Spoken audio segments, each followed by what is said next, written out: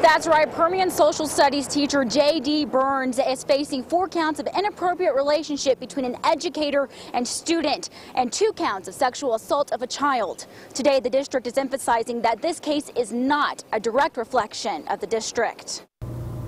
In black and white, an arrest affidavit spells out 2 inappropriate relationships Jay Dee Burns had with students. The affidavit states Burns met the students on a website called FetLife. Multiple times he met up with the students separately. He and the student performed sexual acts on each other. The charges are very solid, and we are obviously extremely disappointed and frustrated.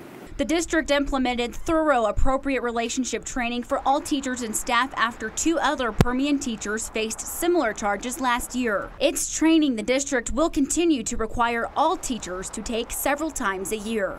Beyond just continuing to emphasize the importance of an appropriate student-teacher relationship, some people are going to make really bad decisions. We can't let 1 and 2 incidents pull us all down. Crowe says all the district can do from here is to move forward, supporting all students and teachers.